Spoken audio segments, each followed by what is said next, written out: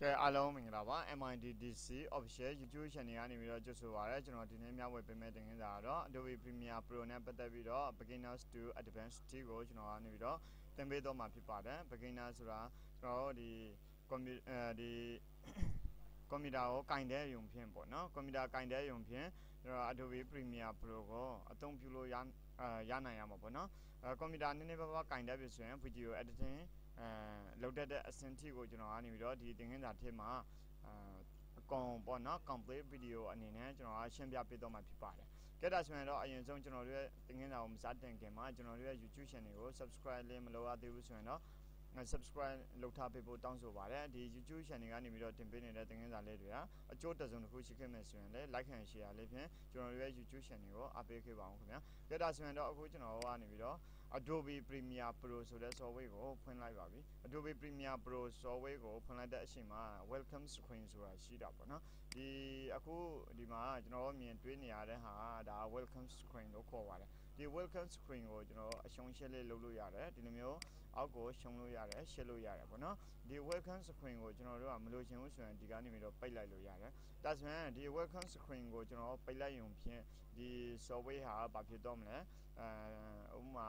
ပိတ်တော့မလားပေါ့နော်မပိတ်ဘူးမဆိုင်ဘူးပေါ့နော်ကျွန်တော်တို့ကဒီကနေပြီးတော့ပိတ်လိုက်မယ်ပေါ့ပိတ်လိုက်ပြီဆိုရင်ဒီလိုပုံစံမျိုးဖြစ်လာမယ်ဒီလိုပုံစံမျိုးဖြစ်တော့လို့ရှိရင်ကျွန်တော်တို့က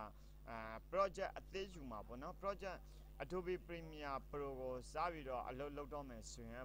Premiere Pro နဲ့နေပြီးတော့စပြီးတော့ editing လုပ်တော့မယ်ဆိုရင် project တစ်ခုတည်ဆောက်ပေးရမှာဖြစ်ပါတယ်နံပါတ်1အနေနဲ့ project တည်ဆောက်ပါပေါ့နော်file ကနေပြီးတော့ new ကနေပြီးတော့ project ပေါ့နော်keyboard ပေါ်ဆိုရင်တော့ control order n ကိုနှိပ်ပေးလို့ရပါတယ်ခင်ဗျာကဲဒါဆိုရင်တော့အခု new project ဆိုတဲ့dialog box လေးတစ်ခုကြာလာပြီဖြစ်ပါတယ်ဒီဘောက်ကိုကြတော့ကျွန်တော်တို့ကဘာခေါ်လဲဆိုတော့ new project dialog box လို့ခေါ်ပါတယ်ကဲဒါဆိုရင်တော့ new project dialog box ထဲမှာဆိုရင်ဘာပါလဲဆိုတော့ name ပါမယ် location ပါမယ်ပေါ့နော် name ဆိုတာကြတော့ဒီ project ကိုနာမည်ပေးရမှာပေါ့နော်နာမည်ပေးတဲ့နေရာလေးပါဒါဆိုရင်ဒီ project ကိုကျွန်တော်က beginners to hero ပေါ့နော်အဲ့လိုမျိုးပဲနာမည်ပေးလိုက်မယ်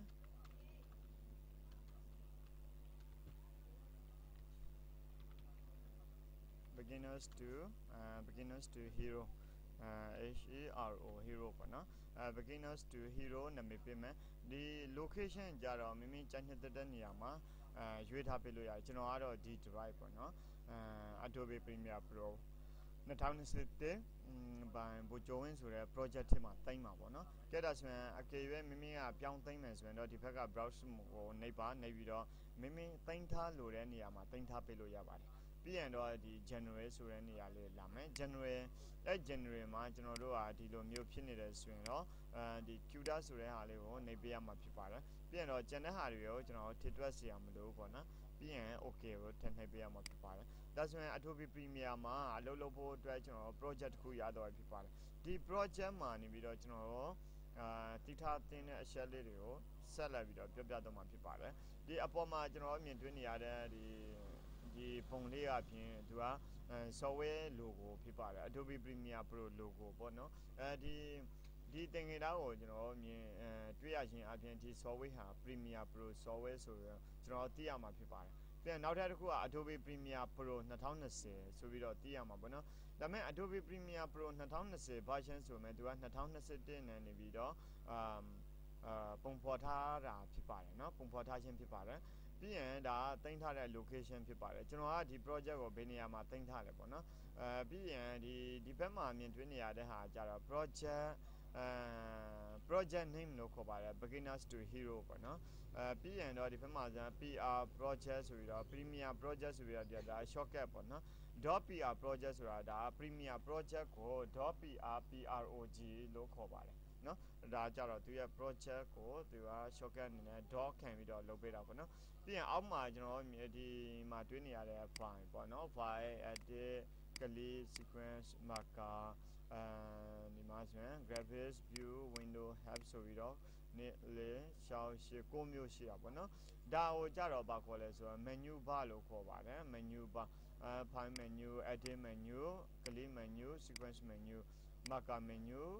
graphic menu view menu window menu help menu ဆိုပြီးတော့ဒါ menu bar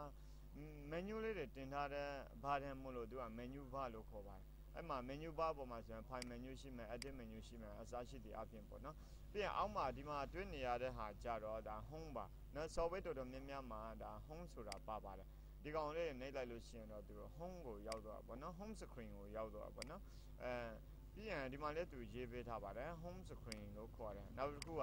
သူကခေါ်ပုံခေါ်နေရ2မျိုးရှိတယ်တချို့ software မှာကြတော့ welcome screen လို့ခေါ်တယ်တချို့ software မှာကြတော့ home screen လို့ခေါ်တယ် home ဆိုတာအိမ်ပေါ့နော်သူရဲ့ဒါ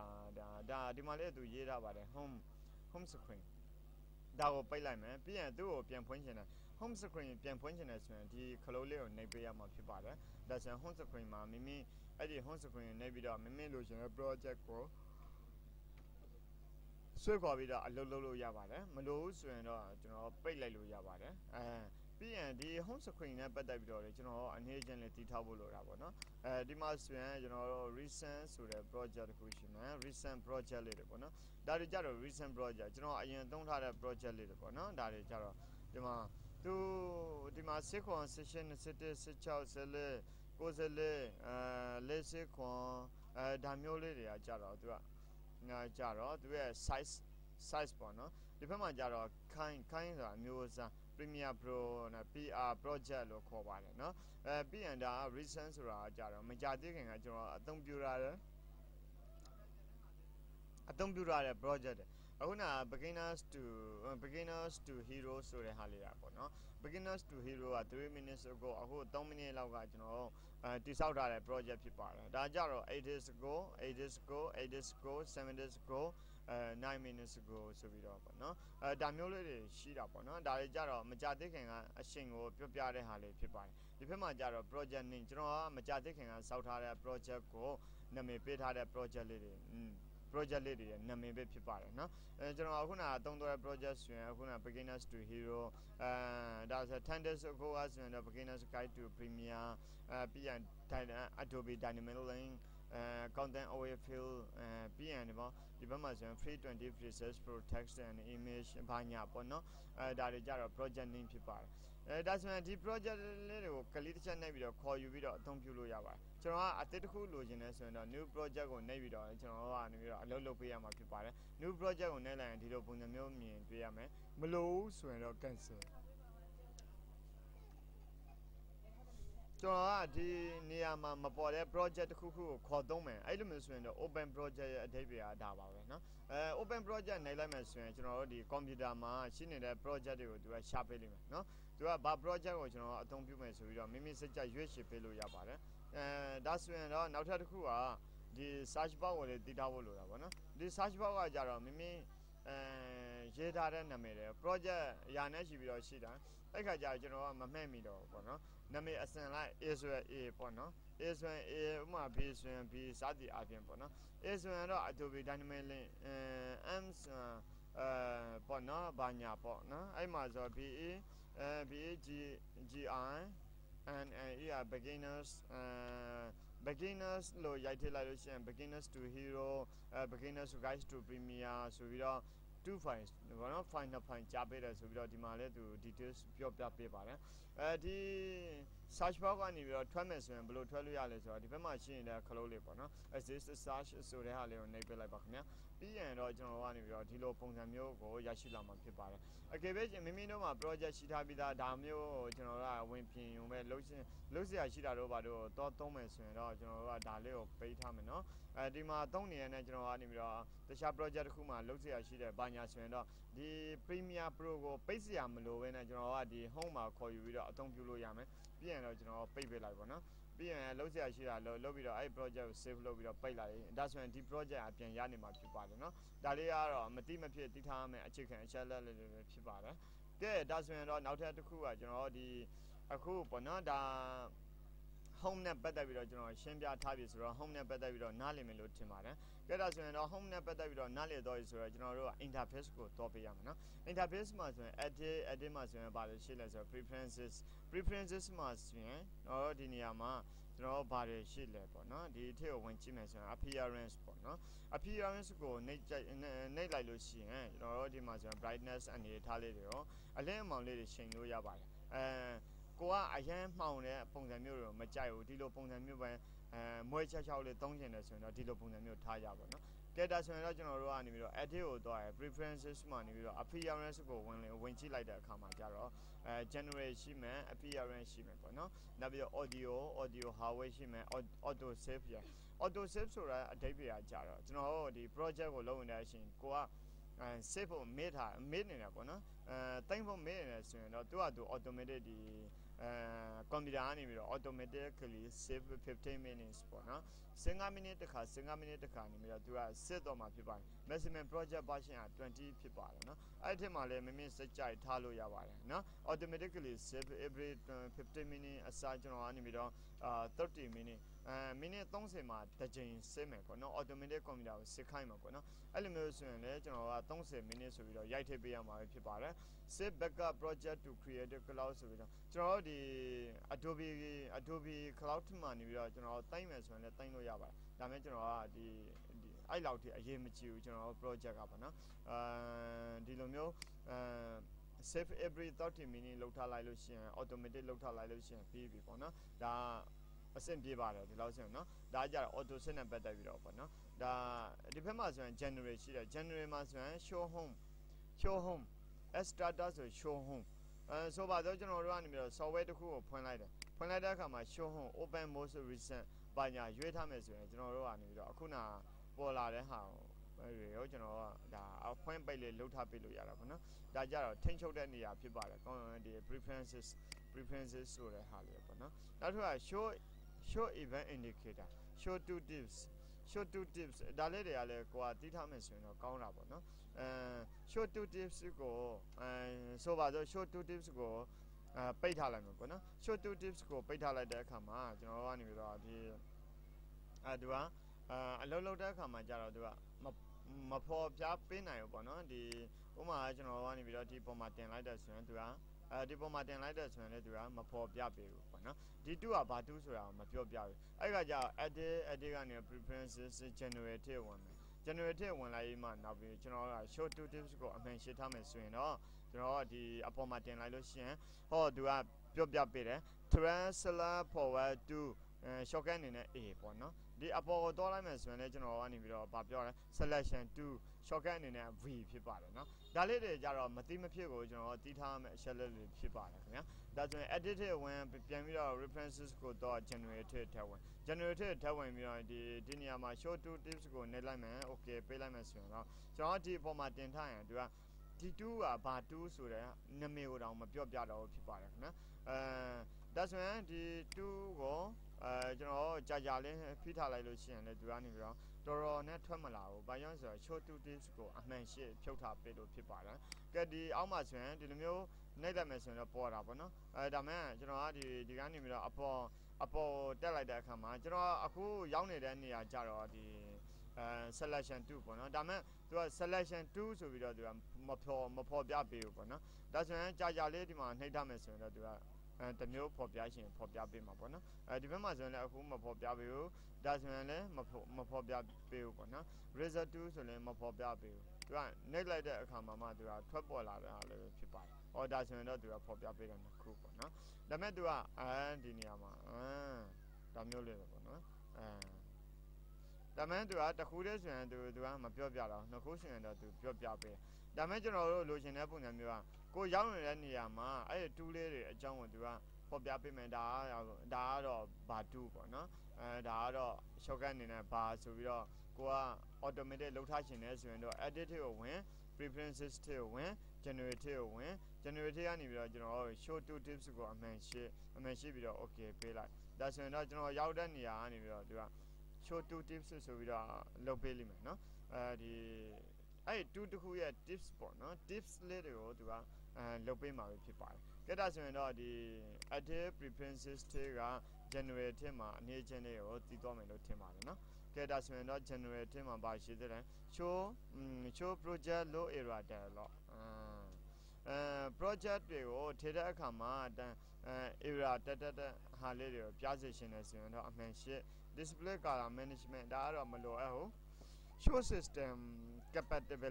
compatibility issues as data show project and bin နော် in project panel show project and pin show project and pin နော် project panel ထဲမှာ project panel ထဲမှာ project နဲ့ pin လေးတွေကိုပြစီရှင်နေဆိုရင်အမှန်ရှိပေးတာเนาะအဲ့လိုဆိုရင်တော့ဒါတွေကြတော့မိမိကိုယ်တိုင်စမ်းလုပ်ကြည့်ပေါ့နော်ကျွန်တော်ကအသေးစိတ်သွားမယ်ဆိုရင်တော့ဒီ Premiere Pro ကအရင်ချပြတဲ့အတွက်တနေ့ကုန်တင်ပေးရင်တော့မှပြီးမှာမဟုတ်ပေါ့နော်မိမိကျွန်တော်တို့ကလမ်းစားဖြတ်ပေးမယ်ဒါအကြောင်းသူအကြောင်းသားတွေကကြတော့မိမိတို့စိတ်ကြိုင်ဒါကစားပေးလိုက်ပေါ့နော်အမှားဆိုတာမရှိပါဘူးနော်သူကသူလုံရင်နဲ့တက်တော့မှာဖြစ်ပါတယ်နောက်တစ်ခုက appearance ကိုတော့မယ် appearance မှာကျွန်တော်ကဒါကြတော့ light ထားလုပ်ထားတဲ့အတွက်ပေါ့နော် default လုပ်မယ်သူရဲ့ဒီစက်ကနေပြီးတော့ automatic default လုပ်ထားရဆိုရင် automatic သူရဲ့ version မှာသူရှာပေးထားတဲ့ automatic color ပေါ့နော် brightness အလင်းမောင် darker ဒါလေးတွေကကြတော့ကျွန်တော်တို့ကိုတိုင်းဒါထိန်းချုပ်ပေးလို့ရတဲ့ဟာလေးတွေဖြစ်ပါတယ်ဒါသူက customization လုပ်ခွင့်ပေးထားတာပေါ့နော်နောက်တစ်ခုက highlight color ကျွန်တော်တို့ကနေပြီးတော့ဒီ solo လွန်ဆိုတဲ့ project မှာရောက်နေတယ်ဆိုရင်တော့ဒီ interface မှာရောက်နေတယ်ဆိုတော့သူက highlight လုပ်ပေးထားတာပေါ့နော် highlight ပုံစံမျိုးလေးကျွန်တော်တို့ကနေပြီးတော့ darker သုံးလို့ရဟော darker ဆိုရင်တော့နည်းနည်းမှောင်သွားတဲ့အခါကျတော့ကျွန်တော် highlight လုပ်တဲ့ဟာတိတ်မပေါ်လွင်တော့အဲ့ခါကျ default ထားလိုက်လို့ရှိရင်တော့ဒါကျွန်တော်က default မှာရောက်နေတဲ့ပုံစံမျိုးပေါ့နော်ဒီ color လေးကိုအသုံးပြုထားတာပေါ့နော်ကဲဒါဆိုရင် lighter လုံးမယ်ဆိုရင်လည်းလုပ်လို့ရပါတယ် lighter လုံးမယ်ဆိုရင်တော့အရှိကိုတိုးတာပေါ့နော်ပြီးရင်တော့ focus indicator ကိုကျွန်တော်က darker လုံးမလား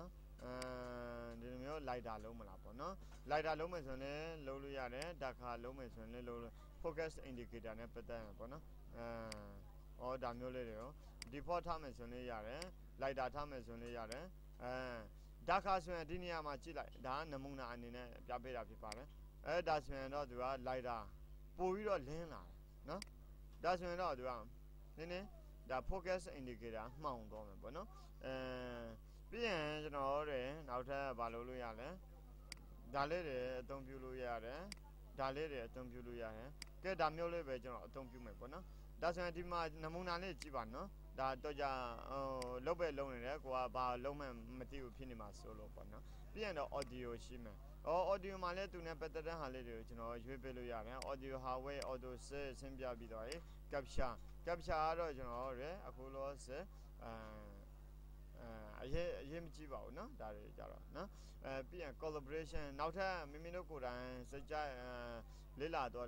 ပေါ့เนาะ capture လေးတွေကိုလေနောက် collaboration ရှိမယ်ဒါဆိုရင်ဒီအဆုံးကဟာလေးတွေကျွန်တော်မပြောပြတာဘူးမိမိတို့ကိုယ်တိုင်ဒါစမ်းကြည့်လိုက်ပေါ့နော်ဒါပါဒီလိုပုံစံမျိုးလေး level လေးတွေလည်းမှာ memory တို့ playback တို့เนาะစကြထိန်းချုပ်ပေးလို့ရပါတယ်ကြည့်ဒါဆိုရင်တော့ဒါ preferences နဲ့ပတ်သက်ပြီးတော့ကျွန်တော်ကနေပြီးတော့ဒါတိထားတဲ့အချက်လေးပဲဖြစ်ပါတယ်ပြီးရင်နောက်တစ်ခုက edit ကနေပြီးတော့ keyboard shortcut လေးတွေကိုလည်းတိထားဖို့လိုပါတယ် keyboard shortcut မိမိကနေပြီးတော့ဒါဒီ tool လေးတွေကို keyboard shortcut လေးတွေပြောင်းသုံးမယ်ဆိုရင်လည်းပြောင်းသုံးလို့ရပါတယ်နော်ဒါကကြတော့စိတ်ကြိုက်ပေါ့နော်ဒါ shortcut အခုမှကျွန်တော်တို့ဒါ pantu ဆိုရင် P ပေါ့နော် P မထားဘူးကျွန်တော်တို့က shift P ထားမယ်ဆိုရင်ဘာညာပေါ့အဲ့လိုမျိုးဆိုရင်လည်းရပါတယ်နောက်ပြီးတော့ဒီဘက်မှာဆိုရင် modifier အဲ့ဒါဒီ shortcut key တွေနဲ့ပတ်သက်ပြီးတော့ကျွန်တော်ကနောက်ထပ်သင်ခန်းစာလေးတစ်ခုကိုလုပ်ပေးထားဖို့ဒါစီစဉ်ထားပါတယ်နောက်ပြီးတော့ကျွန်တော်ဒီ shortcut ဒီ Adobe Premiere မှာ shortcut နဲ့ပတ်သက်ပြီးတော့လည်းကျွန်တော်တင်ပေးထားတာတွေရှိပါတယ်เนาะ shortcut ဒီဘက်မှာဆိုရင်ဒီဘက်မှာ20 shortcut key ဆိုပြီးတော့เนาะ20 shortcut key shortcut key 20အကြောင်းကိုကျွန်တော်ရှင်းပြထားတာရှိပါတယ်ဒီသင်ခန်းစာကိုတော့ကြည့်လိုက်ပါเนาะအဓိကတော့ကျွန်တော်တို့ဒါကျွန်တော်တို့တင်ကနေတင်ပေးနေတဲ့နေရာမှာဆိုရင်တော့ MITDC official ပေါ့နော် MITDC official မှာလည်းသင်ခန်းစာလည်းအများကြီးတင်ပေးထားတယ်နောက်တစ်ခုကဒီ MITDC เนาะကွန်ပျူတာတင်တဲ့ပေါ့နော်ဒါလည်းကြတော့ကျွန်တော်တို့ကွန်ပျူတာတင်တဲ့ပေါ့နော်ဒီကွန်ပျူတာတင်တဲ့မှာတင်ပေးနေတဲ့ဟာလေးတွေကြတော့ကျွန်တော်တို့လေ့လာခြင်းနဲ့ဒါ playlist တွေကိုဝင်မယ် playlist တွေကိုဝင်ပြီးတော့မိမိစိတ်ကြိုက်မိမိကဘယ်ဘာသာရပ်ကိုလေ့လာခြင်းတာလဲဥပမာ Adobe Premiere လားပေါ့နော် Adobe After Effects လားနောက်ပြီးတော့ဒီဘက်မှာဆိုရင် Photoshop လားပြီးရင်ဒါ Windows နဲ့ပတ်သက်ပြီးတော့လေ့လာခြင်းတာလား YouTube နဲ့ပတ်သက်ပြီးတော့လေ့လာခြင်းတာလားကျွန်တော်တို့ဒီနေရာမှာဝင်ပြီးတော့လေ့လာလို့ရပါတယ်ဒါဘာသာရပ်တွေအများကြီးရှိတာပေါ့နော် Excel တို့ PowerPoint တို့ Microsoft Word တို့ PageMaker တို့เนาะဒီ MITDC ကွန်ပျူတာသင်တန်းဆိုပြီးတော့ YouTube မှာရိုက်ချလိုက်ပါ MITDC ကွန်ပျူတာသင်တန်းဒါဆိုရင်တော့ ကျွန်တော်ရဲ့ YouTube channel ကိုရောက်ရှိတော့မှာဖြစ်ပါတယ်ဆိုရပါတော့ကျွန်တော်တို့ MITDC ကွန်ပျူတာသင်တန်းလို့ရိုက်ရှာလိုက်မယ် MITDC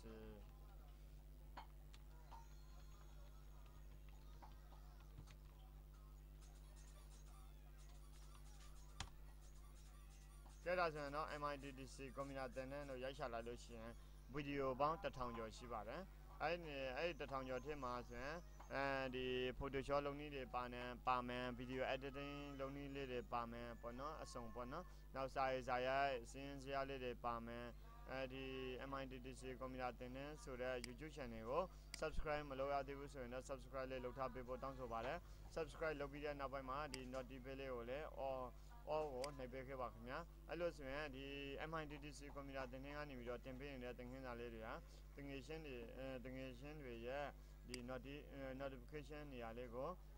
အစဉ်အမြဲရောက်ရှိနေမှာပဲဖြစ်ပါတယ်ကြက်တာဆိုရင်တော့ကျွန်တော်ကနေပြီးတော့အခုသင်ခန်းစာကိုပြန်ဆက်တော့မယ်ဖြစ်ပါတယ်ဒီနေရာမှာဒီ shortcut လေးတွေကိုလည်းပတ်သက်ပြီးတော့ကျွန်တော်ဒီနေရာလေးမှာလေးလာလိုက်ပေါ့နော်ဒီသင်ခန်းစာကိုလေးလာလိုက်ပါဒါ lesson သင်ခန်းစာ20မြောက်ဖြစ်ပါတယ်နော်ကြက်တာဆိုရင်တော့ okay ကျွန်တော်တို့ရဒါဒီအနေထားလေးရောက်တော့ပြီပေါ့နော်ဒီအနေထားလေးရောက်တော့ပြီဆိုတော့ဒါ project တစ်ခုရလာပြီပေါ့နော်ဒီ Adobe Premiere မှာ project တစ်ခုရလာပြီဒီ Adobe Premiere မှာ project တစ်ခုရလာပြီဆိုရင်ကျွန်တော်တို့ကနေပြီးတော့ဒါ window ကနေပြီး workspace ကနေပြီးတော့ reset to save layout เนาะဒါကြတော့သူ့ရဲ့ပုံမှန်အနေဒါကျွန်တော်တို့ဒီစိုးလွန်ဆိုတဲ့ဒီ interface ကိုရွေးထားတာမလို့ပေါ့နော်ကြက်တာဆိုရင်တော့ workspace ကိုတော့ပြီးတော့ကျွန်တော်တို့ဒီနေရာလေးမှာဒီကောင်လေးကိုပြန်ပြီးတော့ open နေတော့လို့ရတယ်မိမိစကြိုက်ထားခြင်းတဲ့ဟာလေးတွေကိုထားလို့ရတယ် import workspace from project ပေါ့နော်ကိုယ့်ရဲ့ project ကနေပြီးတော့ workspace လေးတွေကိုလည်းကျွန်တော်ကထည့်ပေးလို့ရပါတယ်ကြက်တာဆိုရင်တော့အခုဒီ workspace တစ်ခုကိုဖြတ်ချင်တယ်ပေါ့နော်ဒီ Solon ဆိုတဲ့ workspace ကိုမသုံးချင်တော့ဆိုတော့ဘယ်လိုလုပ်လို့ရလဲဆိုတော့ edit workspace ကိုတော့ပါမယ်ခင်ဗျာ edit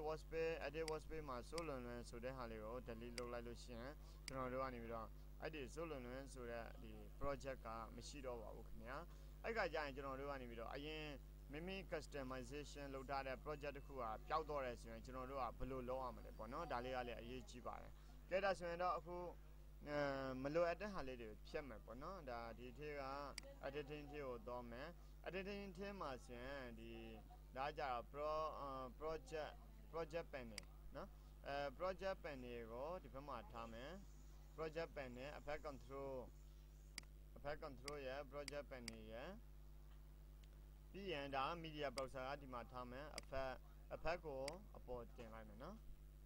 effect ကိုအပေါ်တင်မယ်ဒီလိုပုံစံမျိုးထားမယ်အဲ့ခါကျကျွန်တော်ကဒီ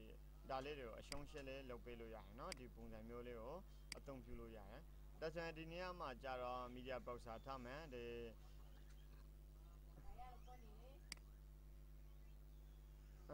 ဒီပုံစံမျိုးပေါ့နော်ဒီအနေထားလေးထားမယ်ဒီအနေထားလေးကိုကိုကလိုချင်တယ်ပေါ့နော်ဒီအနေထားလေးကိုကအမြဲတမ်းအသုံးပြုမယ်ဒီဘက်မှာဆိုရင်ဒါ program monitor ရှိမယ်ပေါ့နော် program monitor ပြီးရင် source monitor ဆိုတာရှိတယ်နော်ဒါဆိုရင် source ဒါဆိုရင် effect control source ဒါဆိုရင် effect ပေါ့နော်ဒါမျိုးလေးတွေရောကဲဒါဆိုရင်တော့အခုဒီလိုအနေထားလေးရလာပြီဒီအနေထားလေးရတော့ဆိုရင်ကျွန်တော်တို့ကဒီ workspace ကိုကြိုက်တယ်အမြဲတမ်းပဲကျွန်တော်အသုံးပြုမယ်ဆိုရင်window workspace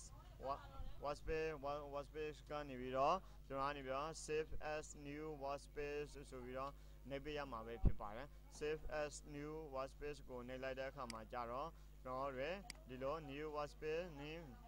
name ဆိုတော့နာမည်ပေးလို့ရတယ်ဆိုတော့အားလေးပေါ့နော် new workspace dialog box လေးတစ်ခုကြားလာမှာဖြစ်ပါတယ်အဲ့ဒီမှာမိမိစကြိုက်နာမည်ပေးမယ် MITDC OFFICIAN official ဆိုပြီးတော့ရိုက်ထည့်လိုက်မယ်ပေါ့နော်ပြီးရင်တော့ okay ပေးပါမယ်ဒါဆိုရင်တော့ MITDC official ဆိုပြီးတော့ဒါ workspace တစ်ခုရရှိလာပြီဖြစ်ပါတယ်အဲ့ဒီ workspace မှာကျွန်တော်တို့ကနေပြီးတော့အလုပ်လုပ်မယ်ပေါ့နော်ကဲဒါဆိုရင်ဒီ workspace MITDC official ဆိုတဲ့ workspace ကိုဒီအရှိကို အရှိကိုလာမယ်ဆိုရင်ဘယ်လိုလုပ်ရမလဲဆိုတော့ဒီဘက်မှာမြားလေးရှိတယ်အဲ့ဒီမြားလေးမှာ edit workspace ကိုနှိပ်မယ် edit workspace ကနေပြီးတော့ဒီ MITDC official ဆိုတဲ့ workspace ကိုဒီအရှိဆုံးမှာထားလိုက်မယ်ပြီးရင် okay ပေးလိုက်မယ်ဒါဆိုရင်တော့ MITDC official ဆိုတဲ့ workspace ကဒီနေရာကိုရောက်ရှိလာပြီဖြစ်ပါတယ်ဒီ workspace ကိုကျွန်တော်ဒီကနေပြီးတော့ဒီမှာရွှေ့ထားလို့မရဘူးเนาะအဓိကကတော့ဒီမြားလေးနှစ်ချောင်းကိုနှိပ်လိုက်ညာဖက်မြားလေးပေါ့เนาะပြီးရင် edit workspace ကိုနှိပ်လည်းပြီးရင် MITDC workspace ကိုအောက်ဆုံးမှာထားလို့ရှိရင် okay နဲ့ဒါဆိုရင်ဒီနေရာရောက်ရှိလာပြီဖြစ်ပါတယ်ကြည့်ဒါဆိုရင်တော့အခုကျွန်တော်တို့ကနေပြီးတော့ workspace ကိုပိုင် workspace တစ်ခုကိုလည်းလောက်တက်သွားရဆိုတာဒီ media browser နဲ့ပတ်သက်ပြီးတော့အမြင့်ချင်းလေးရှင်းပြမယ်ပေါ့နော် media browser ဆိုတာလည်းအရင်အရေးကြီးပါတယ်ဒီ media browser keyboard က shortcut အနေနဲ့တော့မယ်ဆိုရင်တော့ကျွန်တော်တို့ကနေပြီးတော့ဒီwindow ကိုသွား window မှာနေပြီးတော့ကျွန်တော် media browser ဆိုတာ shift 8ပေါ့နော်အဲ့ဒီ shift 8ကိုနှိပ်လိုက်လို့ရှိရင်ဒါ media browser ကိုရောက်သွားမှာပေါ့နော်အဓိကကတော့ကျွန်တော်တို့အလုပ်လုပ်တော့မယ် premium မှာအလုပ်လုပ်တော့မယ်ဆိုရင်တခြား shortcut လေးတွေကိုမသိရင်နေအဓိကကတော့တိထားမယ် shortcut 3ခုရှိတယ်เนาะအဖက် shortcut က shift 7အဖက် control က shift 5 media browser က shift 8ဆိုပြီးတော့ဒီ3ခုကတိထားမှာပေါ့เนาะကြည့်ဒါဆိုရင်တော့ shift 8ကိုနှိပ်လိုက်တာနဲ့ media browser ကိုရောက်တော့မှာပေါ့เนาะ media browser ကိုရောက်တော့တဲ့အခါမှာကျွန်တော်တို့က project ကိုဘယ်နေရာမှာတင်ထားလဲနောက်ပြီးတော့ကျွန်တော်တို့အသုံးပြုမဲ့ video လေးတွေကကြတော့ဘယ်နေရာမှာရှိနေလဲဆိုပြီးတော့ဒီ media browser မှာတခါတည်းနှိပ်လိုက်တာနဲ့ဒီဘက်မှာသူကဒီ ingest ဆိုတဲ့နေရာလေးမှာသူက sharp ပေးတယ်တခါတည်းပေါ့နော်ကဲအဲ့နေရာမှာကျွန်တော်ကဒီAdobe Premiere Pro ဆိုရင်လည်း Adobe Premiere Pro ပေါ့နော်ဒီထည့်ကိုဝင်ပြီးရင်ကျွန်တော်တို့ကဒါ file sample ဆိုတဲ့ video ပေါ့နော်ဒီ file တစ် file လုံးကိုထည့်ချင်တယ်ပေါ့နော်ဒီ file တစ် file လုံးကိုထည့်ချင်တယ်ဆိုရင် double click နှိပ်ပြီးတော့လည်းထည့်လို့ရတယ်အဲ့လိုမျိုးမဟုတ်ဘဲနဲ့ကျွန်တော်တို့ကဒီတိုင်း folder တစ်ခုလုံးကိုကျွန်တော်တို့ကဒီမှာဆွဲထည့်လိုက်မှာပေါ့နော်ဒီ folder တစ်ခုလုံးကိုဆွဲထည့်လိုက်မယ်ဆိုရင်လည်းကျွန်တော်တို့ကနေပြီးတော့ဒီ project မှာဒီ sample video ဆိုပြီးတော့ folder တစ်ခုလုံးကဒီနေရာလေးကိုဝင်တော့မှာဖြစ်ပါတယ်project panel ထဲမှာရောက်တော့မှာဖြစ်ပါတယ်ပြီးရင် audio folder တစ်ခုလုံးကိုကျွန်တော်တို့ကယူထည့်မယ်ဆိုရင်ဒီတိုင်းဆွဲထည့်လိုက်ပေါ့နော်ကျွန်တော်တို့ကတချို့လူတွေကြတော့အမှားမှားတတ်တဲ့ဟာလေးတွေရှိတယ်ကျွန်တော်ကဒီကောင်းနေ delete လုပ်လိုက်တယ် double click နဲ့ပြီးတော့ လိုက်ရှာပြီးတော့တစ်ခုရှင်းလုပ်ပြီးတော့တစ်ခါ folder ပြန်ဆောက်အဲ့လိုဆိုရင်ကျွန်တော်တို့ဒီဖိုင်စီထားတဲ့ဟာနဲ့တလွဲစီဖြစ်တတ်တယ်တချို့ဟာတွေကြတော့เนาะအဲ့ဒါလေးကိုကျွန်တော်တို့ Premiere အသုံးပြုတဲ့လူတွေကသိထားဖို့လိုပါတယ်ခင်ဗျာကြည့်ဒါဆိုရင်တော့အခုကျွန်တော်ကဒီ drive ထဲကိုဝင်တယ်ဒီ drive ထဲကိုဝင်ပြီးတော့တခါ Adobe Premiere Pro ထဲဝင်တယ်အဲ့နေရာလေးမှာကျွန်တော်တို့တင်ထားတဲ့အတိုင်းကိုကျွန်တော်အလုပ်လုပ်မယ်ပေါ့နော်အဲ့ခါကျတော့ကျွန်တော်တို့ကဘာကိုအသုံးပြုဖို့လိုလဲဆိုတော့ဒီ media browser ကိုသုံးဖို့လိုပါတယ်ခင်ဗျာ media browser ကြတော့ဒီ keyboard ပေါ်က shift 8ကိုနှိပ်လိုက်လို့ရှိရင် media browser ရလာပြီအခုဆိုရင်တော့ media browser မရှိဘူးပေါ့နော် keyboard ပေါ်က shift ရဲ့8ရဲ့နှိပ်လိုက်ဒါဆိုရင် media browser ရလာပြီ media browser ရလာပြီဆိုရင်ကိုကအလုပ်လုပ်တာဘယ် drive မှာအလုပ်လုပ်မလဲကိုကဒီ C drive မှာလား D drive မှာလား E drive မှာလားကျွန်တော်က D drive မှာအလုပ်လုပ်တယ်ဆိုတော့ D drive ကိုနှိပ်လိုက်တာနဲ့ဒီဘက်မှာ ingest ဆိုတဲ့ဟာလေးတစ်ခုကိုထပ်ကြလာတယ်အဲ့ဒီမှာကိုက folder လေးတွေရွေးပေးရတယ်ကိုက Premiere လား Adobe After Effects လား Premiere 2019လား Premiere 2021လား Premiere 2020လား Digital လား Fusion Lesson လား All Sounds လား Desktop လားဆိုပြီးတော့မိမိစက်ကြိုက်ကိုဆွဲထည့်လိုက်ရုံပဲ project တွေကိုနော်တိုင်းပြီးတော့ဆွဲထည့်လိုက်ရုံပဲနော်ဒါဆိုရင် Adobe Premiere Pro project တွေကိုဝင်လိုက်တယ်ဝင်လိုက်ရင်မှကျွန်တော်အသုံးပြုရှင်တဲ့ file တစ် file ကို keyboard ပေါ်က shift key လေးကိုနှိပ်ပြီးတော့ဆွဲထည့်လိုက်တယ်ဩရသွားဒါဆိုရင် file တစ် file လုံးဟာဒီ Adobe Premiere ရဲ့ project panel ထဲကိုရောက်သွားတယ် project panel ထဲကိုရောက်သွားပြီဆိုတော့မိမိစိတ်ကြိုက်အလုပ်လုပ်လို့ရပြီပေါ့နော်ကဲဒါဆိုရင်တော့အခုဒီနေရာလေးရလာပြီဆိုရင်ကျွန်တော် sample video ထဲဝင်တယ် sample video ထဲဝင်တဲ့အခါမှာဒါကကြတော့ project တွေကိုကျွန်တော်ကနေပြီးတော့ဒီproject panel ထဲကိုထည့်တာပေါ့နော် media လေးတွေကို project panel ထဲကိုထည့်တယ်ဒါဆိုရင်ဒီနည်းနဲ့ပဲထည့်လို့ရတာလားအဲ့လိုမျိုးမဟုတ်ဘူးကျွန်တော်တို့ကဖြတ်မယ် delete လုပ်မယ်ဒီ media browser ကိုမသုံးတတ်ဘူးကျွန်တော်ပိတ်လိုက်မယ်ပေါ့နော်ဒါဆိုရင်ပြဿနာမရှိဘူးကျွန်တော်ကဒီကနေပြီးတော့ဒီ project ထဲမှာdouble click နဲ့ပြီးတော့တခါရွေးပေါ့နော်ရွေးပြီးတော့တခါ sample video import folder ထည့်လို့ရတယ်။ဩဒီလိုပုံစံမျိုးလေးထည့်လို့ရတယ်။ double click နဲ့ပြီးတော့တခါ audio file တစ် file လုံးကိုကျွန်တော်တို့က import folder တစ်ခုလုံးကိုနေပြီးတော့ထည့်ပေးလို့ရတယ်။နော်ကဲဒါဆိုရင်တော့ဒီ Adobe Premiere ရဲ့ project panel ထဲကိုmedia လေးတွေထည့်တတ်ပြီလို့ထင်ပါတယ် နော်ဖိုင်လိုက်လေထည့်လို့ရတယ်တပုံချင်းစီလေမိမိစိတ်ကြရွေးချယ်ပြီးတော့အသုံးပြုလို့ရတယ်ကဲဒါဆိုရင်တော့အခုကျွန်တော်တို့ကနေပြီးတော့ sequence တစ်ခုတည်ဆောက်မယ် sequence တစ်ခုတည်ဆောက်မယ်ဆိုတော့ sequence တည်ဆောက်ပုံတည်ဆောက်နည်းလေးတွေကအများကြီးရှိတာပေါ့နော် regulate ထောက်ပြီးတော့ new item sequence ကိုနှိပ်လိုက်လို့ရှိရင်လေ sequence တစ်ခုမိမိစိတ်ကြယူလို့ရတယ်နောက်တစ်ခုက regulate ထောက်ပြီးတော့ new sequence ဒီနေရာမှာဒီကနေပြီးတော့တောလို့ရသလိုဒီနေရာလေးမှာတစ်ချက်နဲ့ဒီမှာ sequence ဆိုတာလည်းတစ်ခုရှိသေးတယ်ဒါဆိုရင်2မျိုးသိသွားတယ်နော်နောက်တစ်ခုက regulate ထောက်ဒီမှာဆိုရင်သူက shortcut အနေနဲ့ပေးထားသေးလားဆိုတော့ဒီနေရာလေးကိုလာဒီမှာဆိုရင် sequence shortcut အနေနဲ့မပြထားဘူးနော်ဒီကောင်လေးကကြတော့ regulate နှိုင်းnew item sequence တစ်မျိုးရယ်ဒီကနေပြီးတော့ sequence တစ်မျိုးရယ်ဆိုတော့2မျိုးပြီးရင် file ကနေပြီးတော့ new ကနေပြီးတော့sequence ပေါ့နော်ဒါဆိုရင်3မျိုးပြီးတော့ control n ဆိုပြီးတော့ sequence တစ်ခုယူလို့ရတယ်4မျိုးပေါ့နော်ဒါမျိုးလေးတွေကိုကျွန်တော်တို့ကနေပြီးတော့အလုပ်လုပ်ပေးလို့ရတယ်နော်ကဲဒါဆိုရင်တော့ regulate ထောင်း new item sequence တစ်ခုယူမယ်ဒီလိုပုံစံမျိုးယူတဲ့အခါမှာကျွန်တော်ကနေပြီးတော့ဒီလက်ရှိအသုံးပြုနေကျွန်တော်ဒီ custom sequence ကိုအသုံးပြုမယ်ဆိုရင်ဒီနေရာမှာ automatic သူကရွေးထားပေးသွားတယ်ကျွန်တော်ကဒီကနေပြီးတော့ကျွန်တော်မသုံးချင်ဘူးကျွန်တော်အသစ်ပဲလိုချင်တယ်ဆိုရင်တော့sequence တစ်ခုကိုအသစ်ပြန်တည်ဆောက်လို့ရပါတယ်အသစ်ပြန်တည်ဆောက်ဖို့အတွက်ဒီထဲမှာရှိနေတဲ့ဘယ်ထဲကမဆိုပေါ့နော် DB/NTSC ကပဲဖြစ်ဖြစ် double click နှိပ်လိုက်လို့ရှိရင်လည်း sequence တစ်ခုရတော့ဖြစ်ပါတယ်ကိုကကင်မရာဘေးကင်မရာကိုသုံးလာတယ် DSLR ကင်မရာလား DSLR ကင်မရာဆိုရင်ကျွန်တော်တို့က 1080p DSLR 24ပေါ့နော်ဘာညာသူ့ကို double click နှိပ်လိုက်လို့ရှိရင်လည်းသူက sequence တစ်ခုရတော့ဖြစ်ပါတယ်ဒီ sequence ကိုကျွန်တော်တို့ကမသုံးချင်ဘူးဆိုရင် regulate ထောက်ပြီးတော့ဒီ sequence ကိုဘယ်လိုလုပ်လို့ရလဲ clear လုပ်ပလိုက်ပေါ့နော် regulate ထောက် new sequence တစ်ခုတည်ဆောက်မယ်တည်ဆောက်ပြီးတော့ DSLR 24 frame ကိုကျွန်တော်ကနေပြီးတော့မသုံးချင်ဘူး 1080p 25 frame သုံးမယ်ဆိုရင် double click နှိပ်အဲ့လိုဆိုရင်ဒီ sequence ရဲ့ frame rate က regulate ထောက်ပြီးတော့ကျွန်တော် properties မှာဝင်ကြည့်မယ်ဆိုရင်25 frame နဲ့နေပြီးတော့သူကရှိနေတာကိုတွေ့ရမှာဖြစ်ပါတယ်။ဘာကြောင့်လဲဆိုတော့ကျွန်တော်ကနေပြီးတော့ regulate ထောက် new item sequence မှာဗာရွေးထားလို့လဲ25 frame ရွေးထားလို့ပဲဖြစ်ပါတယ်ခင်ဗျာ။ကဲဒါဆိုရင်တော့အခုဒီ sequence ကိုကျွန်တော်ကမလိုချင်ဘူးဒီလိုပုံစံမျိုးမလိုချင်ဘူး keyboard ပေါ်က shortcut အနေနဲ့ control n ကိုနှိပ်ပြီးတော့ sequence တစ်ခုတည်ဆောက်မယ်ပြီးတော့မိမိစိတ်ကြိုက်ကိုယ့်ရဲ့ custom sequence လေးတွေကိုရွေးချယ်ပြီးတော့အသုံးပြုမယ်ဒါဆိုရင်လည်းဒီလိုပုံစံမျိုးလေးလည်းအသုံးပြုလို့ရတယ်ဒါပေမဲ့ကျွန်တော်ကဒီလိုပုံစံမျိုးလေးမသုံးဒါ sequence ယူဖို့ယူနည်းတွေအများကြီးရှိတာပေါ့နော် Premiere ထဲမှာဆိုရင်သူ့ကို keyboard ပေါ်က backspace ကိုနှိပ်လိုက် backspace ကိုနှိပ်လိုက်လို့ရှိရင်လေဒီ Adobe Premiere Pro မှာကိုတခုခုမလိုချင်ဘူးဆိုရင် backspace ကိုနှိပ်လိုက်သို့မဟုတ် delete key ကိုနှိပ်လိုက်ပါဒါဆိုရင် backspace နဲ့ delete key ကိုတော့ Adobe Premiere ကိုသင်တဲ့အကြောင်းသူအကြောင်းသားတိုင်းသိမယ်လို့ထင်ပါတယ်ခင်ဗျာကဲဒါဆိုရင်တော့ကျွန်တော်ကနေပြီးတော့နောက်ထပ်တစ်ခု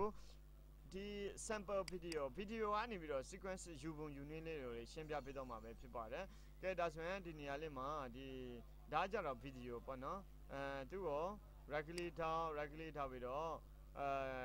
ဒီ new sequence from ကလေးဆိုတာရှိပါတယ် new sequence from ကလေးဆိုတာကြတော့ဒီ video ကလေးကနေပြီးတော့ sequence တည်ဆောက်လိုက်တာပေါ့နော်သူ video ကလေးရဲ့ setting အတိုင်းကို sequence တစ်ခုယူခြင်းဖြစ်ပါတယ်ခင်ဗျာကဲဒါဆိုရင်တော့ new sequence from ကလေးကိုနှိပ်ပေးလိုက်ပါခင်ဗျာကဲဒါဆိုရင်အခု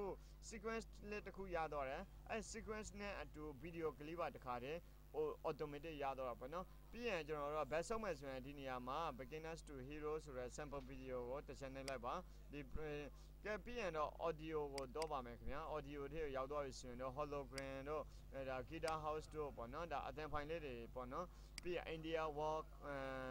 ဒီအသံဖိုင်လေးကိုကျွန်တော်က double click နှိပ်ပါတယ်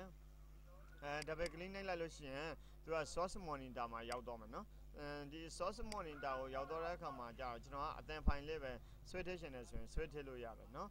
ဒီလိုပုံစံမျိုးပြီးရင်ကျွန်တော်ကဒီကောင်လေးကို share ထားပေးလို့ရတယ်ဒီအသံဖိုင်လေးကိုကျွန်တော်ကဒီမှာ automatic ထည့်ရှင်တာပေါ့နော် automatic ထည့်ရှင်တယ်ဆိုတဲ့အခါကျတော့ဒီနေရာလေးမှာသူကဒီဘက်မှာရှိနေတဲ့ဒါ keyboard ပေါ်က comma key လေးကိုနှိပ်လိုက်ပါခင်ဗျာcomma key လေးကိုနှိပ်လိုက်တာနဲ့သူကတခါတည်း audio အသံဖိုင်လေးကရောက်သွားပြီပေါ့နော်ကဲအဲ့လိုမျိုးမထည့်ရှင်ဘူးကျွန်တော်ကဒီကိုတိုင်းဆွဲထည့်မယ်ဆိုရင်ဒီတိုင်းဆွဲထည့်လိုက်ပါဒီတိုင်းဆွဲထည့်လိုက်လို့ရတယ်ကဲတခါတလေကျွန်တော်တို့ကနေပြီးတော့သူကဒီကောင်လေးနဲ့ဖြစ်နေတာမလို့နော်သူကအလုပ်လုပ်တဲ့အခါမှာ selection 2ကိုရွေးထားပေးရပါမယ် selection 2ကိုရွေးထားဒီလိုဒါနဲ့လည်းကျွန်တော်ဆွဲထည့်လို့မရဘူးဆိုရင်ဒီနေရာကကင်ပြီးတော့ကျွန်တော်ဆွဲထည့်ပေးရမှာပေါ့နော်အဲ့လိုဆိုရင်ရသွားတယ်နော်သူကိုကျွန်တော်ကဒီ ဒီအတန်လေးကိုနည်းနည်းလေးလျှော့ပြီးတော့ play ကြည့်မယ် play ကြည့်တဲ့အခါမှာကြတော့ဒီဘက်မှာနေပြီးတော့ဒါလေးကိုပေါ့နော် play and stop တော့ခဲ့ keyboard ပေါ်က shortcut အနေနဲ့ဆိုတော့ space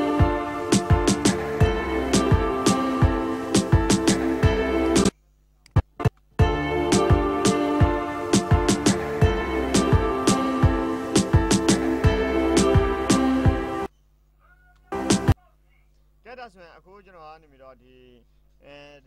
အတန်ဖိုင်ကိုဒီအတန်ဖိုင်နဲ့ video ဖိုင်နဲ့ quality ဖြတ်လိုက်မှာပေါ့နော်ဖြတ်တဲ့အခါမှာ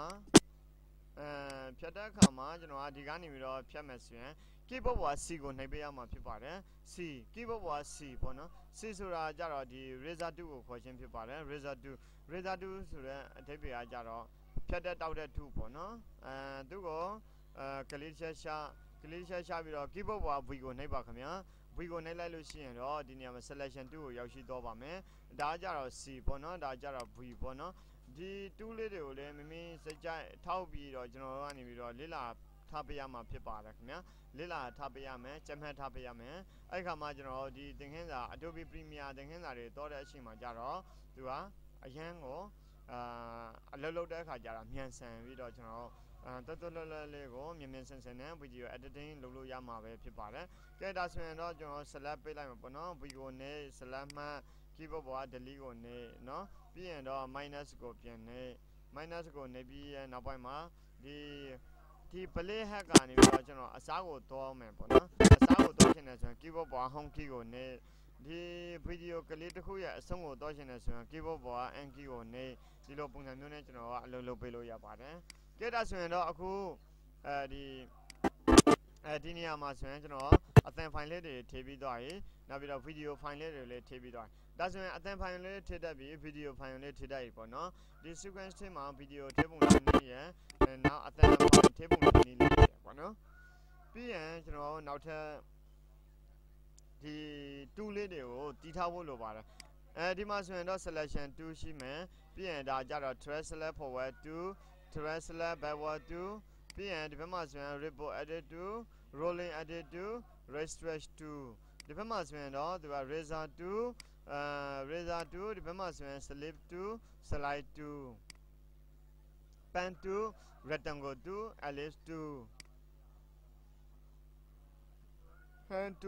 zoom 2နောက်ပြီးတော့ဒီဘက်မှာဆိုရင် type 2 vertical type 2ပြောမယ်ဆိုရင် Photoshop ဘာသာစကားနဲ့ပြောမယ်ဆိုရင်တော့ horizontal type 2 vertical type 2ဒါကြတော့ Photoshop မှာဆိုရင် hand 2ဒါကြတော့ zoom 2ဒါ Photoshop နဲ့အတူတူပေါ့နော်တော်တော်များများပေါ့နော် Adobe company ကနေထုတ်လိုက်တဲ့ software တော်တော်များများမှာဒီ tool လေးတွေကအတူတူပဲအသုံးပြုထားတာကိုတွေ့ရမှာဖြစ်ပါတယ်အဲကြောင့်မို့ကျွန်တော်တို့ကနေပြီးတော့ Adobe company ကနေထုတ်လုပ်လိုက်တဲ့ software တစ်ခုခုကိုကျွမ်းကျင်ထားပြီးပိုင်နိုင်တက်ထားပြီးဆိုရင်တခြား software တွေလေ့လာတဲ့အချိန်မှာအရင်လွယ်ကူတာကိုတွေ့မြင်ရပါတယ်ကြက်တာဆိုရင်တော့အခုဒီ tool လေးတွေနဲ့ပတ်သက်ပြီးတော့မိမိတို့ကိုယ်တိုင် shortcut လေးတွေကိုအသုံးပြုတဲ့ပေးရမှာဖြစ်ပါတယ်အသုံးပြုတဲ့မှဒါလျင်အလုပ်လုပ်တဲ့အခါမှာချောမွေ့နဲ့မြန်ဆန်ကိုရရှိလာမှာပဲဖြစ်ပါတယ်ကဲ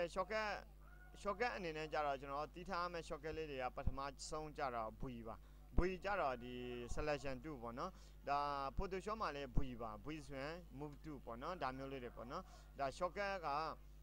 ဒီ selection 2ဆိုတာဘာနဲ့တူလဲဆိုတော့ Photoshop မှာဆိုရင်move to နဲ့တူတာပေါ့နော်ကဲပြီးရင်ကျွန်တော်ကနေပြီးတော့နောက်တစ်ခုက H ကိုနိုင်လိုက်တဲ့အခါမှာကျတော့ hand to ကြတော့ဘာလုပ်လို့ရတယ်ဆိုတော့ဒီမှာဆိုရင်ရွှေ့လို့ရပြီးရင်စာရေးမယ်ဆိုရင် keyboard ပေါ်က T ကိုနှိပ်ပါ T ကိုနှိပ်လိုက်လို့ရှိရင် Photoshop မှာစာရိုက်လို့ရပါတယ်เนาะဒီ Adobe Premiere မှာလည်းT ကိုနှိပ်လိုက်တဲ့အခါမှာကျတော့စာရိုက်လို့ရပါတယ်ကလေးတစ်ချက်ချပြီးတော့စာရိုက်ရုံပဲပေါ့နော်ကျွန်တော်ရိုက်တဲ့အခါမှာဒီနေရာလေးမှာဥပမာဆိုပါတော့เนาะ ADO Adobe Premiere Pro เนาะ Adobe Premiere Pro ပြီးရင်တော့ကျွန်တော်နေပြီးတော့ဒီ selection 2ကိုတော့မယ်ပြီးရင်မိမိလိုချင်တဲ့နေရာမှာရွှေ့ထားပေးလို့ရပါတယ်ခင်ဗျာဒီလိုပုံစံမျိုးလေးထားလို့ရပါတယ်သူ့ကိုကျွန်တော်တို့ကစထိုး question နဲ့ဆိုရင်တော့ window ထဲကဒီ essential graphic ကိုရွေးပေးရမယ် essential graphic မှာ edit ထဲကိုဝင်မယ် edit ထဲမှာတော့နေပြီးတော့အဲ့ edit ထဲမှာဒီကိုရိုက်ထားတဲ့စာကို select မှတ်မယ် Salama ma mimino stroke tation as well, stroke typical linear margin or a neon stroke teme, Tibido I stroke or led 15 out time or the Lopunamio Pilame, be a mimis a giant Talo Deniama, should have below Yavane, be a Pellegibame.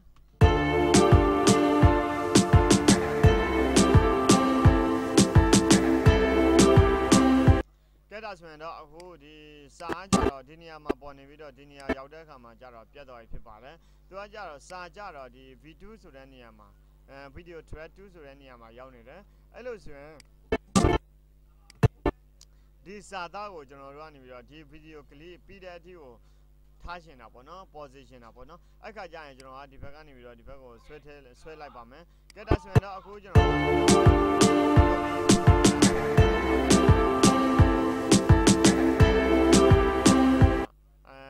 video clip to Colon, PDTO, do a pony my way people. I don't know the general, get us when a good, the general things are minute less, Piedro Ivana, now 10 minutes, general, the things are Yemen, the night things are get us when a good, Salabido, the Sandalido, a listen at Shashin, a listen at Charlotte and Blue Shallow Yale, Kukuda and the Shinimus, a simple mamho, a listen at Benias without Matina Obona. I got Jaro, no one will regularly with a Simagin or Nelida, Simagin or Nelida Kamaja, no, Navida, the guideline lady poem. The show doting is in the show that John to John Dodima, the guideline pounded out to Yama Pipara, guideline pounded as when general, the put the show, don't be real, the guideline lady for that control argo, Nella Lucian, the guideline are Polama Pipara, the ruler quarter, the program morning dama, program panema, if you are ruler position as when the control argo, Nelabakna, the Ajara put the chon and Loma Quati Pitapona, get us when no the send out Thomas,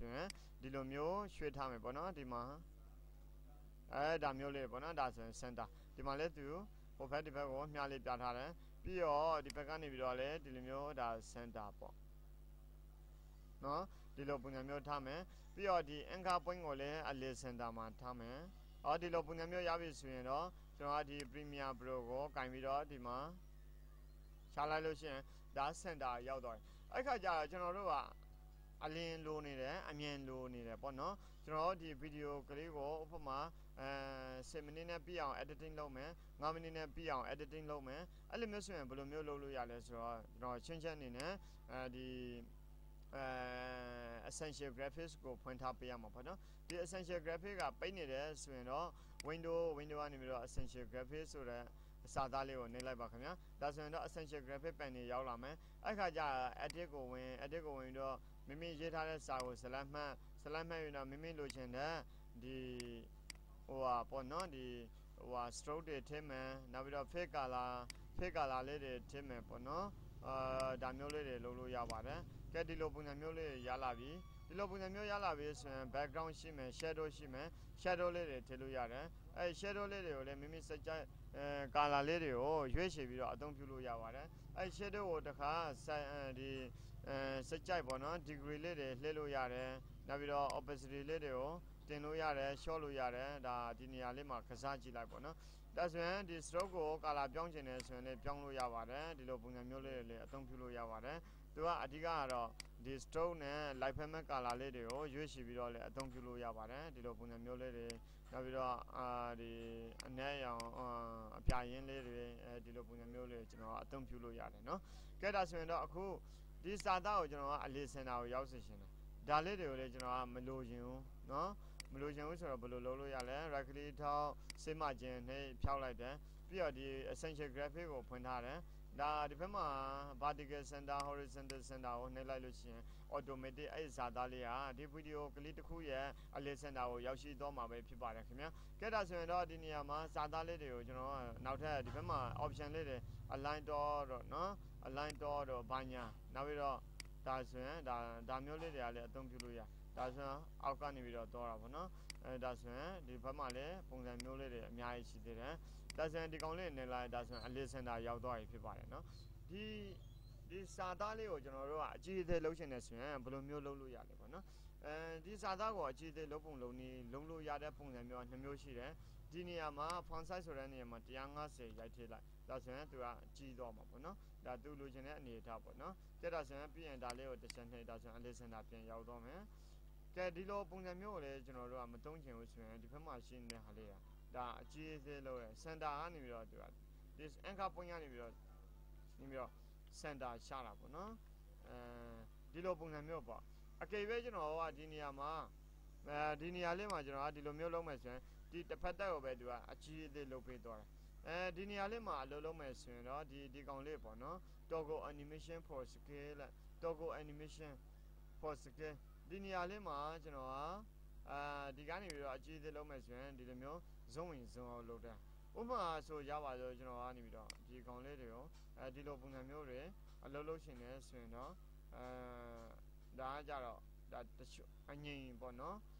တပြင်းညီပေါ့နော်တပြင်းညီဒီ Adobe Premiere Pro မှာစာသားကိုကြည့်အောင်လုပ်ပေးတာပေါ့နော်ကဲဒါဆိုရင်ဒီလိုပုံစံမျိုးရရှိလာပြီဖြစ်ပါတယ်နော်ကဲပြီးရင်ဒီနေရာလေးမှာပါတယ်လုပ်လို့ရလဲဒီ Adobe Premiere Pro ကိုကျွန်တော်ကနေပြီးတော့ဒါအကုန်လုံးပေါ့နော်စာလုံး capital letter နဲ့အသုံးပြုမယ်ဆိုရင်ဒါ Photoshop ပုံစံမျိုးပဲ all caps ကိုနှိပ်လိုက်ပါ all caps ကိုနှိပ်လိုက်တဲ့အခါမှာကျတော့သူကဒီတပြိုင်နဲ့ပေါ့နော်သူကအကြီးအသေးကိုတခါတည်းတိုင်းပြီးတော့လုပ်ပေးသွားတာပေါ့နော်ကဲအဲ့လိုပုံစံမျိုးလေးတွေလည်းအသုံးပြုလို့ရတယ် reset ရှာမယ်ကိုမလို့ရှင်တဲ့ဟာလေးတွေကိုကျွန်တော်တို့ကဒီမှာဆိုရင် toggle animation for anchor point လေးတွေကိုကျွန်တော်ရွှေ့ထားပေးလို့ရတယ်ဘာညာเนาะအလုပ်လုပ်ပေးလို့ရတယ်ဒါလေးတွေကြတော့လေမိမိတို့ကိုယ်တိုင်ကလစ်လိုက်လို့ရှိရင်အဆင်ပြေတော့မှာပဲဖြစ်ပါတယ် master style မှာဆိုရင် create master text style ဘာညာဒီဘက်မှာလည်းအသုံးပြုလို့ရပါတယ်เนาะဒါဆိုရင်ဒီကောင်လေးတွေကိုနားလည်မယ်လို့ထင်ပါတယ်ပြီးရင်ဒါလေးတွေကိုရွှေ့ထားပေးလိုက်เนาะဒါလေးတွေကလည်းနားလည်တော့ရေ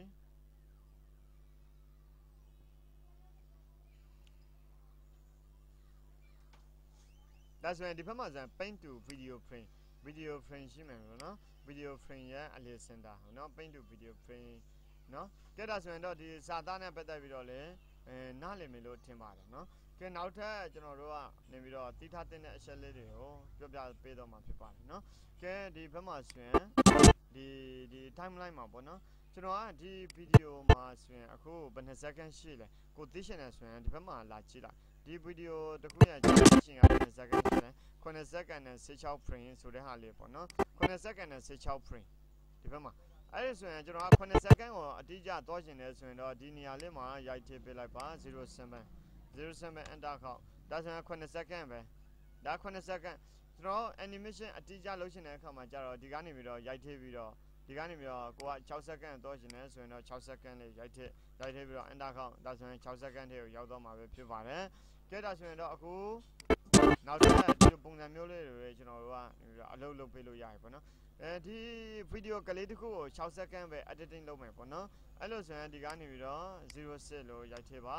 06 enter ခေါက်ပါ enter ခေါက်ပြီးတော့ကျွန်တော်ကတပြိုင်နဲ့ဒီ3ခုလုံးကိုတခါတည်း cut လုပ်လိုက်မယ်ပေါ့နော် cut လုပ်မယ်ဆိုတော့ keyboard ပေါ်စီကိုနှိပ်ပြီးတော့ဒီတိုင်းကိုနှိပ်နေမယ်ဆိုရင်ကျွန်တော်တခုချင်းစီမငြိမ်မညာတဲ့ပုံစံမျိုးလေးတွေကိုကျွန်တော်နေပြီးတော့ edit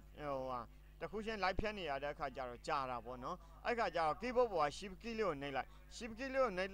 လိုက်တာနဲ့ဒီမျိုးအတန်းနဲ့တန်းကိုထပ်ထွက်လာတယ်အဲ့ဒါကြတော့ဗာလဲဆိုတော့ဒီ razor tool လေးကအကုန်လုံးကိုဖြတ်ပေးနိုင်တာပေါ့နော်ဒီမှာ video track ဘယ်နှခုရှိလဲ9ခုရှိလား3ခုရှိလားအကုန်လုံးကိုနေပြီးတော့တပြိုင်နက်တည်းသူကဖြတ်တောက်ပေးတော့မှာပေါ့နော်ဒီ save ဆိုတဲ့ second ကနေပြီးတော့ဖြတ်တောက်မယ်ဆိုရင်သူကိုကလေးချက်ချဒါဆိုရင်အကုန်လုံးကဖြတ်တောက်ပြီးသွားရင်ပြီးရင်ကျွန်တော် keyboard ပေါ် V ကိုနှိပ်မယ် V ကိုနှိပ်တယ်ဆိုတဲ့ဒီ selection 2ကိုယူခြင်းပဲဖြစ်ပါတယ်ပြီးရင်တော့သူ့ကို select မှတ်မယ် select မှတ်ရင်မှာ keyboard ပေါ် back space ကိုနှိပ်လိုက်ကဲဒါဆိုရင်တော့6 second စာကျွန်တော်ဗီဒီယိုကလေးတစ်ခုကိုရရှိနောက်ထပ်တစ်ခုကဒီ program monitor ပေါ့နော်ဒီ program monitor ကိုအကြီးလုံးမယ်အသေးလုံးမယ်ဆိုရင်ဒီလိုပုံစံမျိုးလုပ်ချင်တာပေါ့နော်ဒါဆိုရင်ဒီဗီဒီယိုမျက်နှာတစ်ခုလုံးကိုကျွန်တော်အကြီးလုပ်လိုက်တယ်ပေါ့နော်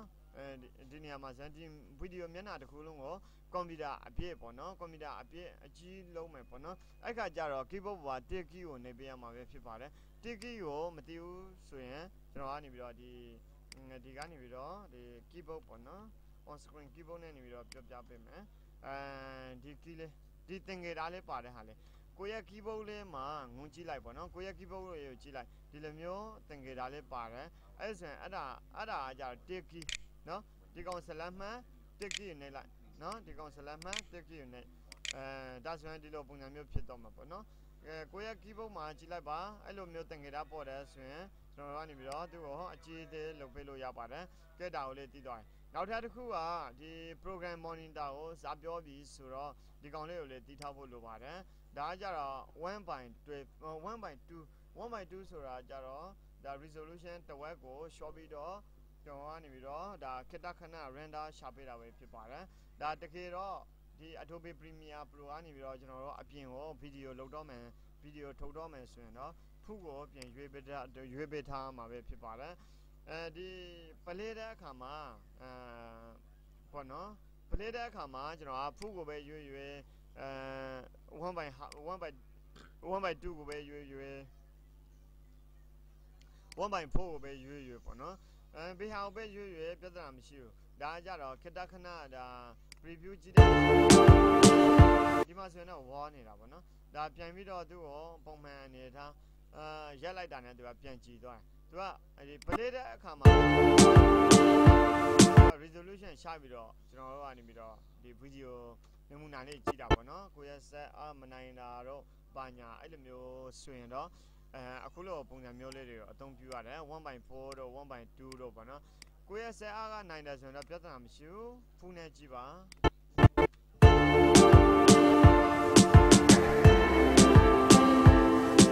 ထင်ခွက်ဖြစ်တတ်တယ်သူကဖုန်းနဲ့ကြည့်လို့ရှိရင်ဒါ 1/2 နဲ့ကြည့်လို့ရှိရင်တော့ပို့ပြီးတော့ကဲဒါဆိုရင်တော့အခုဒီနေထားလေးတွေလေးရသွားတယ်နောက်ထပ်ဒီနေရာလေးမှာဒါကြတော့ဒါ loop play back အကယ်၍ကျွန်တော်ကနေပြီးတော့ဒီနေရာလေးမှာဒါအင်းအိုင်ကိုနှိမ့်မယ်ပြီးရင်တော့အန်ကိုနှိမ့်ပြီးတော့ o ကိုနှိမ့်မယ်ဒါဆိုရင် in point out point ကိုအစားယူထားတယ်ပေါ့နော်အဲ့ခါကျရင်ကျွန်တော်ဒီ play back ကိုဖွင့်ထားမယ်ပြီးရင် keyboard ပေါ် space bar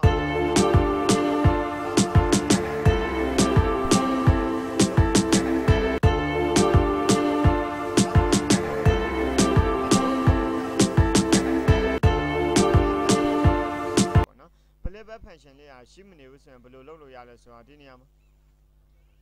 ဒီနေရာလေးမှာပေါ့နော်ဒီအပေါင်းလက္ခဏာလေး button editor ကိုနှိပ်လိုက်ပါ button editor ကိုနှိပ်လိုက်တဲ့အခါမှာကြတော့ကျွန်တော်ဒီ loop play ဆိုတဲ့ဟာလေးကိုပေါ့နော် loop play ဆိုတဲ့ဟာလေးကိုreset ချလိုက်တယ် okay နှိပ်လိုက်တယ်အဲ့ခါကျဒီလိုပုံစံမျိုးမြင်တွေ့ရမယ်နော်သူကဒါက original default အတိုင်းလာတာပေါ့နော်ကျွန်တော်ကအဲ့ဒီ loop play ဆိုတဲ့ function ကိုဒီနေရာလေးမှာထည့်ချင်တယ် loop play ဆိုတဲ့ခလုတ်ကိုဒီ button လေးမှာထည့်ချင်တယ်ဆိုရင်တော့ဒီနေရာလေးမှာအပေါင်းလက္ခဏာ button editor ကိုတစ်ချက်နဲ့ loop play ကိုတစ်ချက်နဲ့loop play ကိုဆွဲထည့်လိုက်ပေါ့နော် loop play ကိုဆွဲထည့်ပြီးရင် okay နှိပ်ပေးလိုက်ကြက်တာဆိုရင်တော့အခုကျွန်တော်ကနေပြီးတော့ loop play လေးရလာပြီ loop play ကို on လို့ရတယ် off လို့ရတယ်သူမှကြတော့ရှင်းချက်ကကြတော့မရှိဘူးပေါ့နော်သူက off ထားလို့ရတယ် on ထားလို့ရတယ်တချို့အရာတွေကြတော့ loop play ထည့်ထားတယ်ဆိုရင်အမြဲတမ်းပဲ on နေတာတော့သူမ loop play မပါတာတော့ဆိုရင် on နေတာတော့အဲ့လိုမျိုးတွေဖြစ်တတ်တာပေါ့နော် on တာတော့ off တာတော့ကြက်တာဆိုရင်တော့အခုကျွန်တော်ကဒီ loop play ကို on ထားမယ် on ပြီးတော့ဒီplay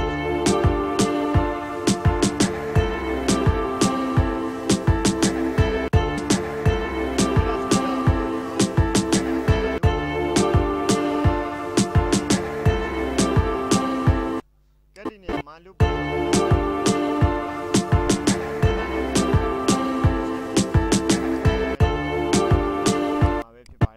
play ရဲ့ function ပေါ့နော်နောက်ဒီဘက်မှာတွင်းနေရတဲ့ဟာ marker ပါ marker f marker ဆိုတဲ့ဟာလေဒီနေရာမှာကျွန်တော်က2 second မှာ f marker ထည့်ရှင်တယ်ဆိုရင်2 second ကိုရွေးမယ် enter ခေါက်မယ်ပြီးတော့ marker လေးကိုတစ်ချက်နှိပ်မယ် keyboard ပေါ်ဆိုရင်တော့ keyboard ပေါ် m ကိုနှိပ်လိုက်ဒါဆိုရင် marker လေးတစ်ချက်ဝင်သွားပြီဒီနေရာမှာနော်မလို့ဆိုရင်တော့ကျွန်တော်ကနေပြီးတော့သူ့ကိုဘယ်လိုဖြတ်လို့ရလဲဆိုတော့control z နဲ့ပြန်ဖြတ်လိုက်ပါနော်control z နဲ့ပြန်ဖြတ်မယ်ကဲဒီနေရာလေးမှာကျွန်တော် marker ထည့်ရှင်တယ် marker ထည့်ရှင်တယ်ဆိုရင်တော့နောက်ထပ်တစ်ခုကဒီဘက်မှာလည်း marker ရှိတယ်နော် အဲ့မာကာလေးကိုဖြတ်ချင်တယ်ဆိုရင် right click ထောက်ပြီးတော့ဒီနေရာမှာclear all marker ဆိုပြီးတော့နှိပ်ပေးရမှာပေါ့နော်အဲ့ဒါဆိုရင်အခုကျွန်တော်ကနေပြီးတော့ဒီနေရာမှာ marker လေးတွေထည့်မယ်ဒီဘက်မှာ marker လေးတွေထည့်မယ်ကဲဒါဆိုရင်တော့အခုကျွန်တော်ဒီ marker လေးတွေကကိုလိုချင်တဲ့နေရာလေးတွေမှာ marker လေးတွေရှာပြီးသွားပြီဒါမှဒီမှာနှိပ်ရင်လေးရတယ် M marker keyboard ပေါ်က M ကိုနှိပ်ကဲဒါဆိုရင်အခုကျွန်တော်တို့ဒီ marker လေးကိုနောက်တစ်ခုထပ်ထည့်မယ်ဆိုရင်ဒီနေရာမှာတစ်ချက်နှိပ်လိုက်ပေါ့နော်marker ကအခုစားထည့်တဲ့ဟာနဲ့အရင်ထည့်ထားတဲ့ဟာနဲ့ဘာကွာလဲဆိုတော့ဒီမှာဆိုရင်ဒါအစ်ဒါလင်းနေတာပေါ့နော်ဒီဘက်မှာဆိုရင်မှီနေတယ်အဲ့ marker လေးတွေကိုကျွန်တော်မလိုချင်တော့ဘူးဆိုရင် right click ထောက် clear all marker နော်ဒီ marker ကိုကျွန်တော် select မှတ်ထားတယ်ဆိုရင်တော့ဒီနေရာမှာဆိုရင်ဒါ clear selected marker ဆိုတဲ့ဟာလေးကိုနှိပ်ပေးရမှာပဲဖြစ်ပါတယ်ပြီးရင်ဒီနေရာမှာဆိုရင်ကိုကဒီ marker ကို select မှတ်ထားတယ်ဆိုရင် right click ထောက်ပြီးတော့ဒီဘက်မှာဆိုရင် clear selected marker ဆိုပြီးတော့နှိပ်ပေးရမှာပဲဖြစ်ပါတယ်ဒီ marker ကို select မှတ်ပြီးတော့ right click ထောက် clear selected marker အကယ်၍ကိုမှ marker လေးတွေအများကြီးရှိတယ်ပေါ့နော်marker လေးတွေအများကြီးရှိနေတယ် marker color လေးတွေကိုလေးပြောင်းမယ်ပေါ့နော်ပြီးရင် marker color လေးတွေကိုမိမိစကြိုက်ပြောင်းမယ်အဲ့လိုမျိုး marker color လေးတွေကိုလည်းပြောင်းပြီးတော့နှိပ်ပေးလို့ရပါတယ် double click နှိပ်လိုက်ဒီ marker ကို double click နှိပ်ဒီမှာ select ကို double click နှိပ်မိမိစကြိုက် marker color ထည့်ဒီအစိမ်းရောင်ကို color တခုပြောင်းမယ် marker color ပြောင်းမယ် double click နှိပ်ကျွန်တော်အနီရောင်ကိုပြန်ပြောင်းမယ် okay နှိပ်ဒီလိုပုံစံမျိုးလေးအသုံးပြုလို့ရပါတယ်ဒီ marker တွေတခုမှမလိုအပ်တော့ဘူးဆိုရင် right click ထောက်ပြီးတော့ right click ထောက်ပြီးတော့ clear all marker ကိုနှိပ်ပေးရမှာပဲဖြစ်ပါတယ်ဒါဆိုရင်တော့ကျွန်တော်ရဲ့ marker ကပျောက်သွားပြီမရှိတော့ဘူးပေါ့နော်ကဲဒါဆိုရင်တော့အခုဒီ marker လေးတည်တော့ပြီ in point out point နဲ့ပတ်သက်ပြီးတော့ကျန်တဲ့ဒီဒါကကြတော့ step back ပေါ့နော်ဒါကြတော့ play ဒီကောင်ကြတော့ step forward နောက်ပြီးတော့ဒီကောင်လေးကြတော့ go to out go to in ဒါအဆုံးကိုတော့သူရဲ့ shortcut လေးတွေကကြတော့ shift I shift O ဆိုပြီးတော့ပေါ့နော်shift I ကိုနှိပ်မယ် shift O ကိုနှိပ်မယ် shift O ကိုနှိပ်လိုက်တဲ့အခါကျတော့ဒီအဆုံးကိုရောက်တော့မယ် shift I ကိုနှိပ်လိုက်ရင်တော့အစားကိုရောက်တော့မယ် shift O ကိုနှိပ်လိုက်ရင်အဆုံးကိုရောက်တော့မယ်ပေါ့နော်ဒါမျိုးလေးတွေကလည်း shortcut အနေနဲ့အသုံးပြုလို့ရပါတယ်ဒီနေရာမှာရှိနေတဲ့ shortcut လေးတွေကိုလည်းအကုန်လုံးသိထားဖို့လိုပါတယ်ဒါကြတော့ M marker M ဒါကြတော့ mark in mark out ဒါမျိုးလေးနဲ့ပတ်သက်ပြီးတော့လေကျွန်တော်နောက်ထပ်ဗီဒီယိုသင်ခန်းစာတွေအများကြီးတင်ထားပေးတာရှိပါတယ်အများကြီးဆိုရင်အများကြီးပေါ့နော်အများကြီးရှိပါတယ်ကဲဒီမှာဆိုရင်ဒါ Adobe Premiere နဲ့ပတ်သက်တဲ့သင်ခန်းစာတွေကြီးပဲပေါ့နော်ကျွန်တော်တင်ပေးထားပါတယ်ဝင်လေ့လာကြည့်ပါနော်ဒီသင်ခန်းစာလေးတွေကအကျိုးတစ်စုံတစ်ခုရှိခဲ့မယ်ဆိုရင် like and share လေးဖြင့်လေးအားပေးနိုင်ပါတယ်ခင်ဗျာအခုဒီသင်ခန်းစာကိုဒီမှာပဲရန်နာလိုက်ပါမယ်ကျွန်တော်ကနေပြီးတော့တနာရီစာသင်ခန်းစာတစ်ခုလောက်တာမလို့ပေါ့နော်အခုဆိုရင်တော့တနာရီပြည့်တော့မယ်ပေါ့နော်ဒါ9:59 မိနစ်ဖြစ်သွားရင်ကဲဒါဆိုရင်တော့ကျွန်တော် YouTube channel တွေကိုလည်းကျွန်တော်မိတ်ဆက်ထားပြီးဖြစ်ပါတယ်ကျွန်တော်ရဲ့ YouTube channel ကြတော့ MITDC official YouTube channel ပြီးတော့ MITDC ကွန်ပျူတာသင်တန်းပြီးရင်တော့ဒီဘက်မှာဆိုရင်ဒါတရားတော်နဲ့ပတ်သက်ပြီးတော့ရှိတယ်နောက်ပြီးတော့ဒီဘက်မှာဆိုရင်ဒါRoma Entertainment ပေါ့နော်ဒါကြတော့ဒါ entertainment channel ပဲဖြစ်ပါတယ်ဒီ channel တွေမှာတွားပြီးတော့လေကျွန်တော်တို့ရဲ့သချင်းလေးတွေကိုနားဆင်လို့ရတာပေါ့နော်ပြီးရင်ကျွန်တော်က MCK sharing ဆိုတဲ့ဒါဒီ channel မှာတွားပြီးတော့လေကျွန်တော်တို့တရားလေးတွေကိုနားထောင်လို့ရပါတယ်တရားလေးတွေနားလို့ရပါတယ်เนาะကဲဒါဆိုရင်တော့အဓိကကြတော့ MCK sharing ရဲ့ Roma Entertainment ရဲ့ MITDC ကွန်ပျူတာသင်တန်းရဲ့ MITDC official ဆိုတဲ့ဒီ YouTube channel တွေမှာတွားပြီးတော့မိမိစိတ်ကြိုက်ဘာသာရပ်လေးတွေကိုလေ့လာပေးလို့ရပါတယ်ဒါပေါ့နော်ကဲဒါဆိုရင်တော့အခုဒီဗီဒီယိုသင်ခန်းစာဖိုင်ကိုဒီနေရာမှာပဲရန်နာလိုက်ပါမယ်နောက်ထပ်ဗီဒီယိုသင်ခန်းစာဖိုင်လေးတွေမှာဒီထက်ပေါ့နော်ပိုတည်တဲ့အချက်လက်လေးတွေကိုကျွန်တော်စူးစီးပြီးတော့လေ့လာပြီးတော့သင်ပေးတော့မှာပဲဖြစ်ပါတယ်အားလုံးပဲကျေးဇူးတင်ပါတယ်နောက်ထပ်ဗီဒီယိုသင်ခန်းစာဖိုင်မှာပြန်လည်ဆုံတွေ့ကြပါ